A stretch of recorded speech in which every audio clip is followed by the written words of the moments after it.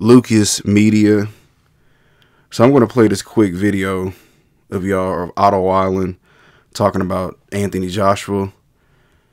They got an upcoming fight next month. I'm going to play this quick video. Shout out to Counterpunch Boxing. I respect him. He's done really well for himself. He's been a very good fighter. But I think he reached his peak maybe in 2018 or around that time. So I think he was actually better when I sparred him in 2016 than what he is now. I think it's physically the same, but just mentally he's a different guy. I think he has too much pressure. I think some people are not very kind to him, and I think that hurts him a lot. And he's very aware of that. I think he's scared of losing, getting knocked out again. So I think that's a big problem for him. All right, I'm gonna stop it right there.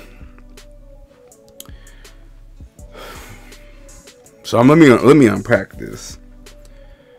I do agree to a point of what Ottowallin is saying. So Anthony Joshua beat Charles Martin in 2016 for the IBF belt.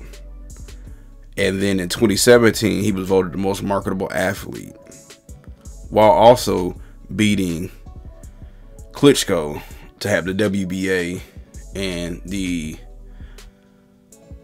WBO belts.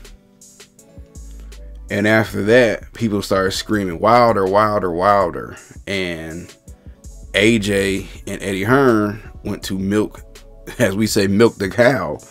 And they refused to let it happen. AJ had 3 belts out of 4 and said, I'm not ready. And, we'll fight in the 2020s when I feel like I have the better advantage. And he never really seemed like a complete confident fighter. He did try Dominic Brazil. He tried that tough guy persona, but then Big Baby Miller ended up testing him.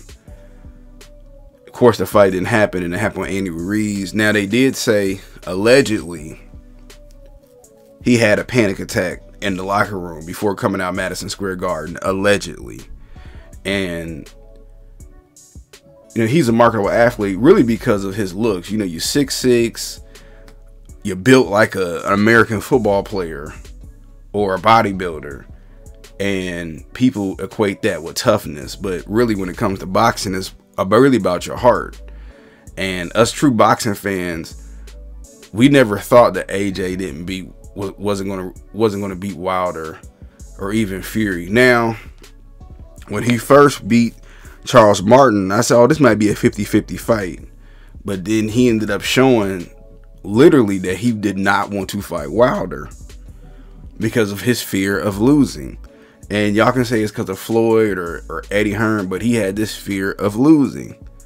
That's why he was trying to duck him as long as he could to fight Andy Ruiz.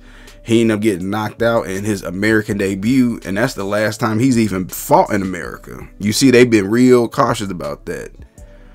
AJ was rushed into winning, and everybody loved him, especially over in Europe. I mean, I seen him. He had endorsements with British Airlines and Under Armour and Beats and all these other different companies. And when you lose, a lot of times they go away.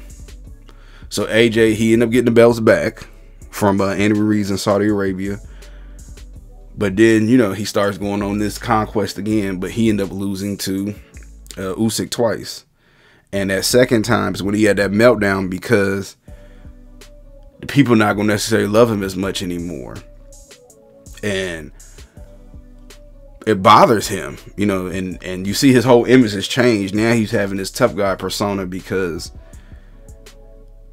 he doesn't feel loved by the fans like he does. And that's what he really wants, in my opinion. So I do agree with Ottowallin said to the degree he don't want to get knocked out, because if he gets knocked out, if AJ hits the campus and he does not get up, the fans are going to turn on him completely. People have already... AJ was bigger than Tyson Fury at one point. Tyson Fury, at first it was Tyson Fury, but he retired. And AJ was the most marketable guy, but now the world then switched back to Tyson Fury. And he's considered the face of the heavyweight division over there in Europe. But AJ, man, you gotta learn, man. You win some, you lose some, man. You got fickle fans, but your core fans will be the ones to ride with you. But I agree. I don't necessarily think I think AJ is a little afraid to hit the canvas again. But that's just my quick thoughts about it. What y'all think?